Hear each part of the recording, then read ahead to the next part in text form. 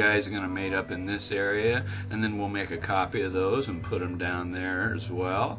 So let's just go ahead. This blue shaft here, the small diameter pin, is going to go into there. One of the things I noticed when I was glancing at this is that those parts happen to be kind of under the table like this, if I look down straight on top of it, and that can start to cause problems if I'm just moving things by certain mates.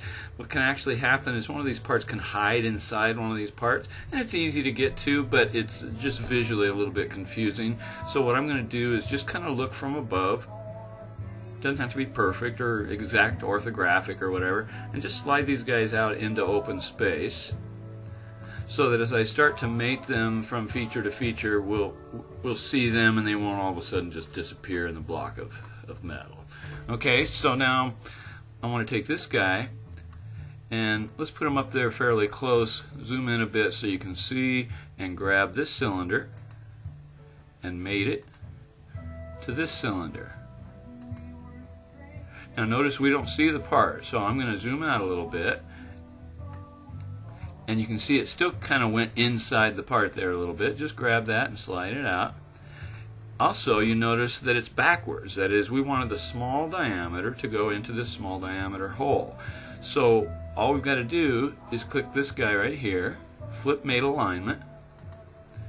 That flips it around. Let's slide it back out again. Come here, you.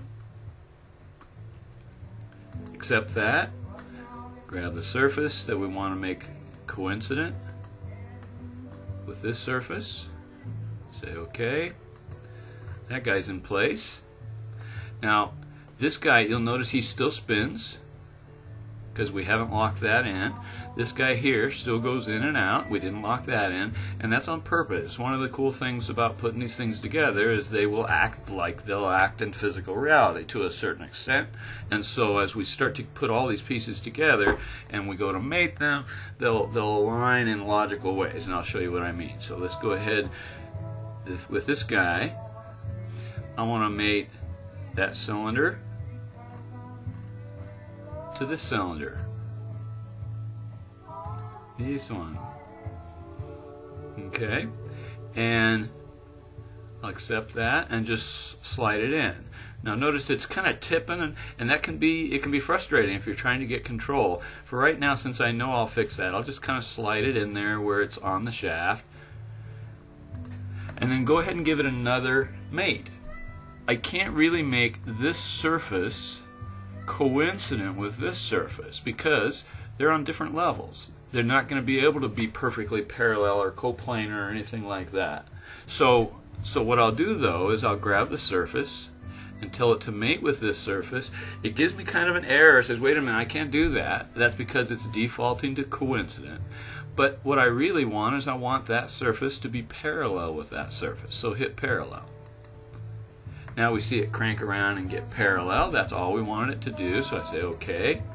And I'm leaving these parts loose. That is, they do slide around, and we already saw that these rotate and slide, because as I start to mate them, we'll see that the relationships between them will start to actually make logical sense. So what I want to do next is take that guy and mate it with this guy. It assumes that I want it concentric. So let's go ahead and accept that. Slide him on up. Notice things are moving around. That's okay. I'm going to slide him into it. Let's zoom in so we can see what we're talking about. I kind of went a little too far there. Now, notice that I haven't made any relationship between these cylinders, but everything else is free to move. So, because the geometry is right, that is, each of these parts was modeled to mate together, if I go ahead and make this cylinder and this cylinder concentric, the rest should adjust their locations and dimensions to match. So, let's see, hopefully it will. Grab that surface and mate it to this surface. It automatically went concentric. That was the default relationship between cylinders, and everything else moved to adjust. I think that's pretty slick. Just basically like it would work if it was loosely there and you hadn't tightened anything down yet. Notice we're not even putting hardware in this. We'll do that in a different kind of demo, but you get the idea. We can mate all those together and they interact with each other. Now let's go ahead and take the other ones down at the other end.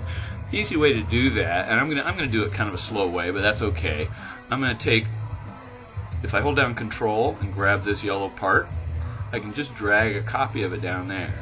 And then I can grab this orange part and do the same thing. And I can grab this blue shaft and do the same thing, as long as I hold it right, holding down Control, grabbing the shaft. Okay, now we got those three parts down there as well. I'm not even going to go ahead and mate them. I just wanted you to see that that's easy to do. Hold down Control, grab a hold of the component, slide it on down there, and you already seen how to mate it, so I'm not going to mate those.